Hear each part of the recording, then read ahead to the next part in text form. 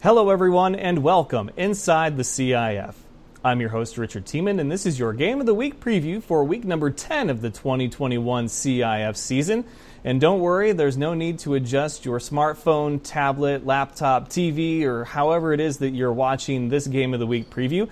As you may have noticed, there's been a bit of a set change behind me. It's because I'm in the midst of packing up and moving to Omaha, Nebraska this weekend. So hopefully this isn't something to get used to and just kind of a one-time thing. But we're still going to give you the same great preview content you've come to expect week in and week out. But before we get to this week's preview, let's go ahead and recap week number 9, which saw the Omaha Beef make what felt like a statement game against the Wyoming Mustangs. Final score 48-6. Everything that could work out for the Omaha Beef did, and everything that could possibly go wrong for the Wyoming Mustangs unfortunately did as well. The Omaha Beef now move into second place in the CIF standings with a 3-3 record and head into another bye week, where the Wyoming Mustangs will head back to Gillette to get ready to host the Sioux City Bandits. Then there was the Game of the Week, which featured the rivalry renewed between the Wichita Force, coming fresh off back-to-back wins to take on the Dodge City Law, who was coming off of a bye week. This one very similar to their first matchup back in Week 6, as the Dodge City Law was able to outlast the Wichita Force 40-34 and get another one in the win column. Dodge City and Wichita are now 3rd and 4th in the CIF standings, which means if the season ended today, they would be the 3rd and 4th seed going into the 2021 postseason. However, there's just enough season left for a few teams to still make quite a bit of movement, which brings us to our Game of the Week preview for week number 10. There's no history whatsoever between the Sioux City Bandits and Wyoming Mustangs. In fact, we're over the midway point of the season, and this will be the first time the two teams have met. But there couldn't be more at stake because a win for either team would put them immediately back into the postseason conversation. Today I'm joined by Bandits quarterback Dillon Turner and Mustangs defensive back Antoine. So let's go ahead and preview the Game of the Week. All right, fans, first up, representing the away team, we have the quarterback from the Sioux City Bandits. It is Dillon Turner. Welcome, Dillon. How you doing? Doing pretty good. Just glad to have you on, and big fan of the fan show also. I've been following it ever since I started playing indoors, so glad to have you on. I appreciate that, man. I know it's not the fan show, but it is our Game of the Week preview, and there's a lot of really good details to this game, really the story leading up to it with you guys and the Wyoming Mustangs. You guys will make that long trip to Wyoming, and trust me when I say it is a pretty long trip, but beautiful country, and the facility isn't half bad, so it's really about all you can ask for when it comes to traveling and indoor. What's the furthest you've traveled for a game? I should say when I played with the Storm, I went out to Arizona when we played the Rattlers, and that's probably the farthest I've ever been. That's an awesome environment down there. It's a lot of fun. Phoenix is a great city also, so that's a good time, but this will probably take the cake for second longest. So, yeah, especially because I imagine you guys are probably taking a bus, and I've talked to so many players about different tips or tricks or life hacks to making a long trip maybe not seem as long, or just help pass the time so that you don't cramp up, that you don't get too road weary. Do you have any tips or tricks like that for these long road trips? I don't think there's any tricks or tips. You just gotta suffer it out. Maybe take a pillow and some blankets, take a nap. That's about it. Maybe listen to some music. And other than that, it's no matter what, it's the same distance either way. So man just has to suffer it out. Fair enough, man. Well, hey, like I said, you guys are in kind of a unique position because all season long, when we've been talking about the Wyoming Mustangs, we've talked about the new kids on the block aspect, them being an expansion team. And early in the season, talking to coaches and teams and players like, hey, how do you prepare for a team that there's really not a whole lot known about them? But hey, guess what? We're at the point in the season where they've got some games under their belt, and you guys have a chance to look back at those, watch the film. So what advantage does that give you guys going over to play them for the first time?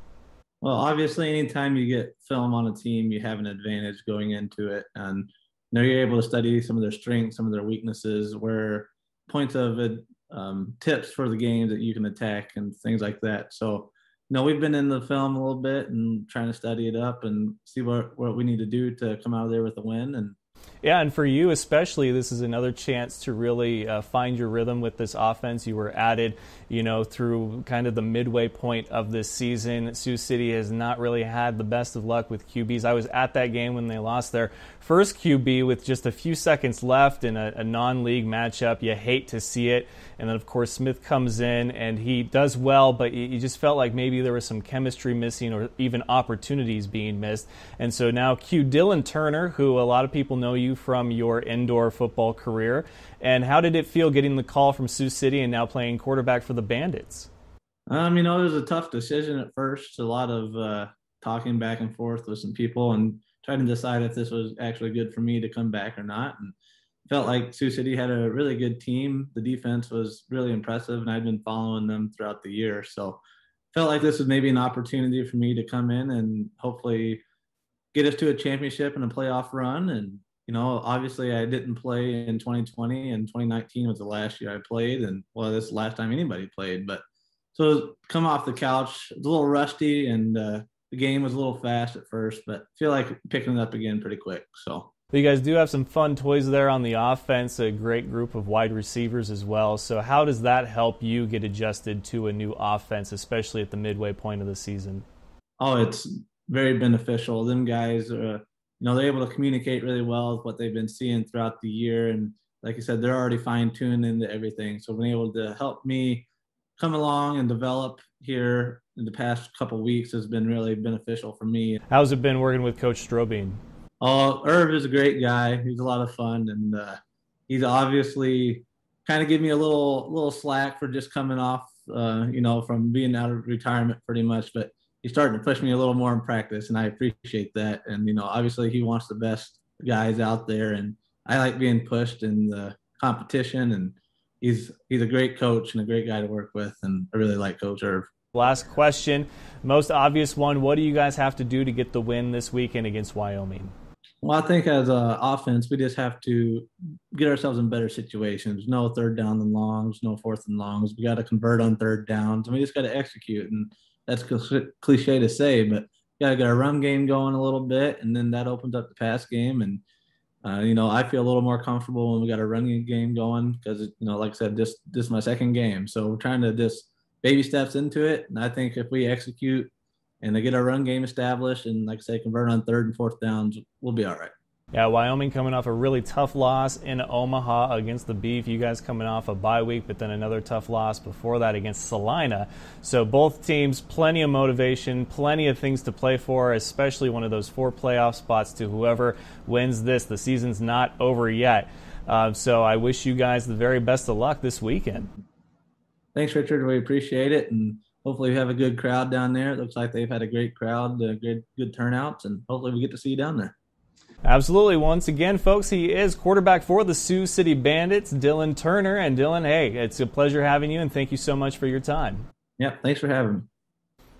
All right, fans, next up, representing the home team, he is the linebacker for the Wyoming Mustangs, Denarius Antoine. Welcome, Denarius. How are you? I'm good. Thank you for having me, man. Absolutely. It's been a long time coming for the Wyoming Mustangs to be featured in the Game of the Week, and I wish personally that it was under better circumstances, but really, I don't know if there could be better circumstances. This is a pretty big game for you guys as well as the Sioux City Bandits, which is why when we talked about it, we said, this one is probably going to be a sleeper for a really good game. How do you guys feel going into this one, especially returning home? It's always a blessing to play in front of our home crowd. They help us out as best as we can. And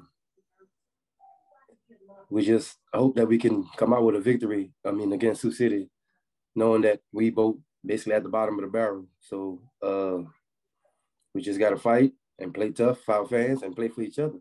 Yeah, you guys were an expansion team, and of course, from the outside looking in, probably not the highest of expectations because you guys have to feel out the league, develop some chemistry, rapport with each other, and just kind of learn how everything works. But you guys as competitors, it's you want to win every game that you can and cap it off with a championship. So you guys being down towards the bottom of the standings, a win for either of you would put you right back into that postseason conversation. And I know that you guys typically like to approach each week as kind of an 0-0, you know, we're just taking on the next game. But is there a point in the season, and is it this week that you guys kind of have to be like, you know, hey, this is that game that we've been, you know, if we haven't put it all out there on the field yet, like we need to for this one? Yeah, I mean, we preach it to each other. We gotta all play 4 quarters. I mean, whether we like it or not. I mean, we strap on our stuff just like they strap on their stuff. And I mean, we didn't have games where we played a half, a quarter or so, and we never fully put the whole 4 quarters together. So I believe if we all come together and put the 4 quarters together, we could come out victorious against anybody. Well, you guys have had great home crowds, and of course you'd like to win one in front of them. And, you know, you being a defensive player, you want them as loud as can be. How impressed have you been with the crowd this first season? Oh, man, the fans are great. I can't say nothing else about them. They are great. And without them, I mean, they make us go. Win, lose, or draw. I mean, they still there. They supporting us and they cheering for us. And without them, we ain't really nothing. What would it mean to you, especially as one of the leaders on the defense, in fact, former player of the week for the defense, to get that elusive win at home in a game that's very important for your guys' postseason aspirations? We really need to win. I mean, we've got 5 games left. I mean, we've been scratching and clawing, but we got to come out victorious in this game. That'll, you know, get our momentum going, and then hopefully, you know, win the rest if we can. But I believe in my guys that we can get it done.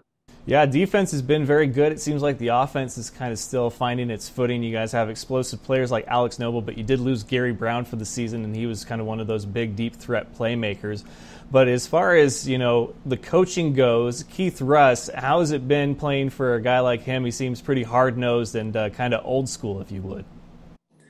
Yeah, it's Coach Russ. He tough. He a tough one.